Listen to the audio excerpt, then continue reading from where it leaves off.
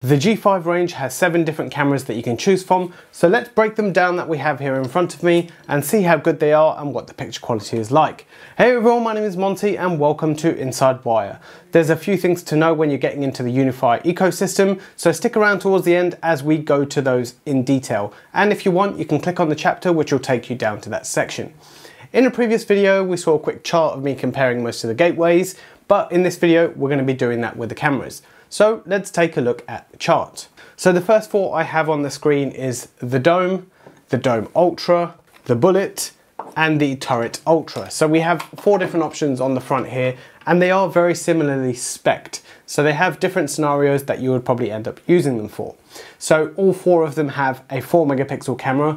They all have 30 frames per second, but there's 2 different sensors across the 4 different units. The Dome and the Bullet have a 5 megapixel CMOS sensor, and the Dome Ultra and the Turrret Ultra have a 1/2.4 inch CMOS sensor. In terms of weatherproofing, the Dome Ultra is not meant to be kept outdoors, it's for indoor use only, so keep that one in mind. But I have to say this is probably one of the smallest cameras I've seen to date. Relatively small, maybe there is something equivalent out there on the market. If there is, let me know down in the comments below, but this Dome Ultra is tiny for what it is.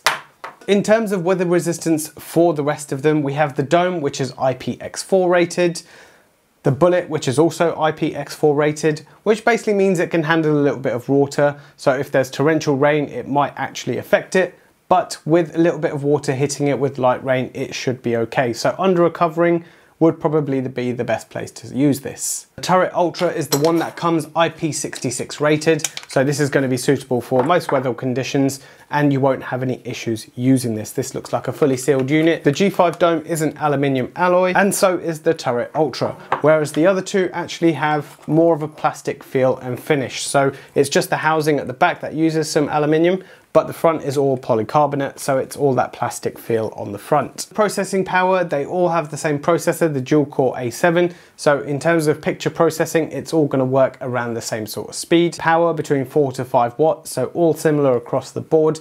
Now the big thing is the viewing angle. The Dome Ultra and the Turrret seem to have exactly the same in terms of that field of view, 102 degrees. The vertical view is 54 degrees and the diagonal going from side to side is 120 degrees. The one thing to note is the Bullet. It has an 85 degree field of view. The vertical is 45 degrees. In terms of resistance, the G5 Dome has the one with the strongest resistance. This can take up to IK08, and those definitions will be coming up on the screen so you can see how much force can be used against them. The Dome Ultra is IK06, Bullet and the Turrret Ultra is IK04. So the higher the number is, the more resistance it can take in terms of force. Finally, the price. How does this set across the board? Well, the one that can take the most hit is the most expensive, $179 or £172 depending on where you are.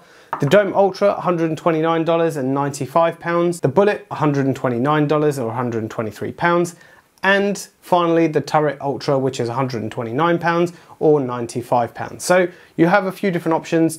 3 of them are very similarly priced. It's the Dome that gives you the extra vandal resistance, which is that little bit more pricey. But what we'll work out is whether those images are any better. So we move on to the other 3, which tend to vary a little bit in price. So this is the G5 Pro, which is a 4K 8 megapixel camera, 30 frames per second. It has an 8 megapixel CMOS sensor inside and IK04. It has a slightly better processor in it, which is a dual-core A53, a 10-watt PoE power draw that it needs. This is slightly wider than the ones that we saw before. It comes in at 110 degrees, so it gives you that slightly more viewing angle. 60 degrees vertical and 127 degrees diagonal. This is the most expensive in the G5 range for $379 and £363. Next we have the trusty Flex. Now this used to be the standard indoor camera that you would use wherever you needed it, and it used to be the most versatile. This one is very similar to the ones that we saw previously. So 4 megapixel camera, 5 megapixel CMOS sensor, IKX4 in terms of water resistance, IK04 in terms of vandal resistance.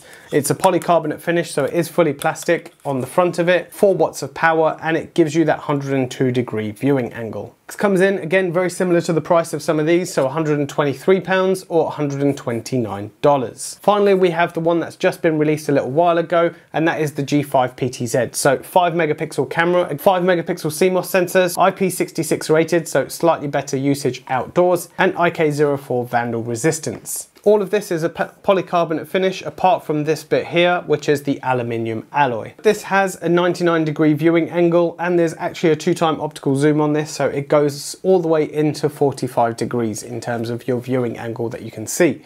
This comes in at $299 and is £286. It's worthwhile noting that all the cameras do have microphones built in, except the Dome Ultra. Let's jump straight into the image, and you can see the 4 cameras that we compared to start with.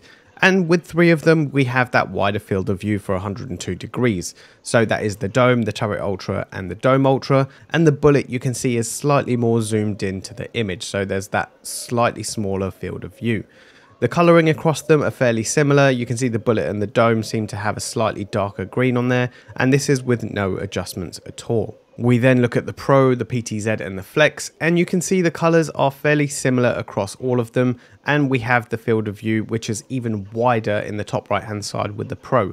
So we can see just past that swing set on the right hand side, and you can see the colours are fairly similar across all of them. We then jump into the night vision, and you can see me walking across the back of the garden, which probably starts about 10 meters away and moves towards the 5 meter mark. And then as we walk closer, you can see the image gets clearer on the Dome, the Bullet and the Turrret Ultra. There is some sort of hazing and mistiness around the Dome Ultra, but I'm not quite sure what that is. If you've seen it, let me know down in the comments below. Let's move to the Pro, PTZ and Flex, and you can see the image for the color night vision of the PTZ is not the greatest, as I'm about 5 to 7 meters away and it gets hazy, but the Pro and the Flex work perfectly fine, and the vision is fairly clear as you come closer to it. And we're back with the daytime picture, where I'm holding a license plate and then walking to the back of the garden, so we can see how clear this image actually is when we walk along. Now we can see all 4 of them do a really good job. Even the Dome Ultra in the daytime, you're able to read the license plate across the board. I feel the Bullet actually edges it on this one, and it's doing a really nice job in terms of picking it up. Maybe that is that narrower field of view which is causing that to happen, but it looks a lot sharper. Finally, we move to the other 3, which is the PTZ Pro and Flex. Again, all 3 of these do a really good job in the daytime. The Pro obviously is that slightly sharper image with the 4K, there's a bit more clarity in it, but the PTZ and Flex both do a really good job. Now the PTZ will have auto tracking features on it if it's turned on, which is turned off at this point as we're doing a blanket image. But if you want to see that video, go ahead and head over to my UniFi Protect playlist. Now move over to the audio test. I'm standing about 2 meters away from the camera, and this is the audio test from all the G5 cameras in the range. I'm standing about 2 meters away from the camera, and this is the audio test from all the G5 cameras in the range. I'm standing about 2 meters away from the camera, and this is the audio test from all the G5 cameras in the range. I'm standing about 2 meters away from the camera, and this is the audio test from all the G5 cameras in the range. I'm standing about 2 meters away from the camera, and this is the audio test from all the G5 cameras in the range.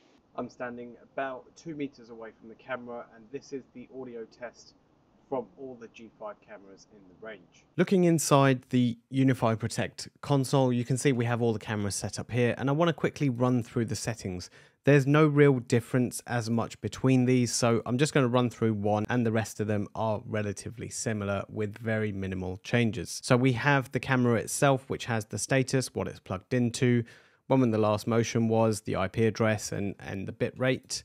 We have the recording mode, so this is where most of the settings are generally done. So we have always recording, continuous or events only, how much you want to record before or after the event, the type of detection that you want, so you can go ahead and select animal, person or vehicle.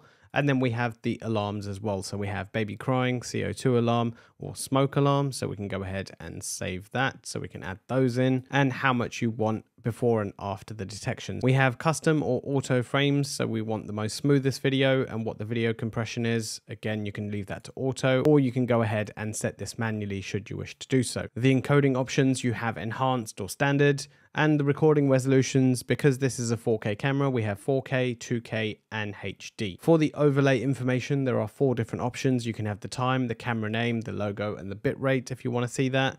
And then we have the recording retention, which is either custom, So you can set 90 days or leave it at auto and it will just overwrite as the drive fills up. We have motion zones, smart detection zones, crossing lines and privacy zones that you can also set within these cameras. And finally, we have the settings. So you can go ahead and do image tuning if you want to. You can choose the microphone and the sensitivity, and you can choose noise reduction, or you can disable the microphone permanently if you don't want it to be recorded. We have auto and custom for night vision, and we have the status light.